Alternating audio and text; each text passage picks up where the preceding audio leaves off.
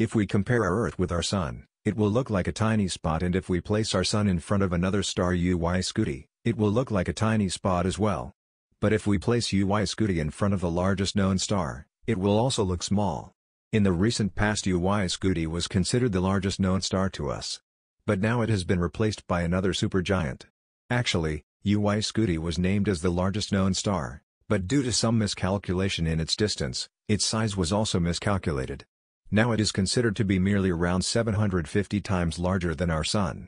An important question is that how do we measure the distance of stars and other galactic objects so far away? The first method is called the trigonometric parallax. For example, take your phone in your hand for taking a selfie and close your right eye and look at the phone. Then try looking at the phone by closing your left eye.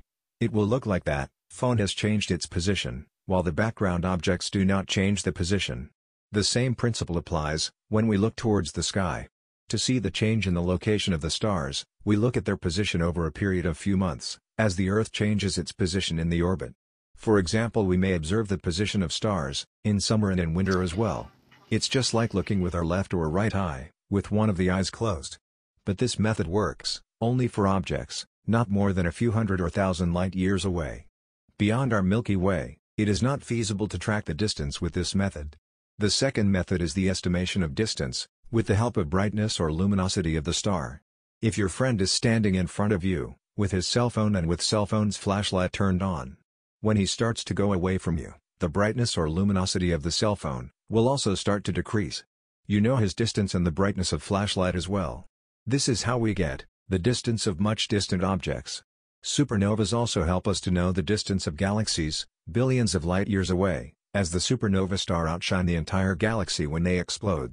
Currently Stephenson 218 is the largest known star to us, in terms of size and mass. It lies near the open cluster Stephenson 2. It is 20,000 light-years away from our Earth. Although red supergiants are much cooler than the Sun, but yet they are so much large and highly luminous. Its radius is said to be around 2,150 times bigger than our Sun. Its volume corresponds 10 billion times than our Sun.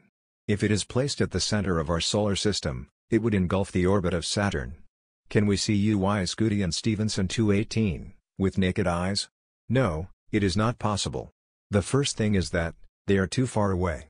The second thing is location of, for example, UY Scuti in the zone of avoidance. When viewing space from Earth, the attenuation, interstellar dust and stars in the plane of the Milky Way, the galactic plane, obstruct the view of around 20% of the extragalactic sky, at visible wavelengths. As a result, optical galaxy catalogs are usually incomplete, close to the galactic plane.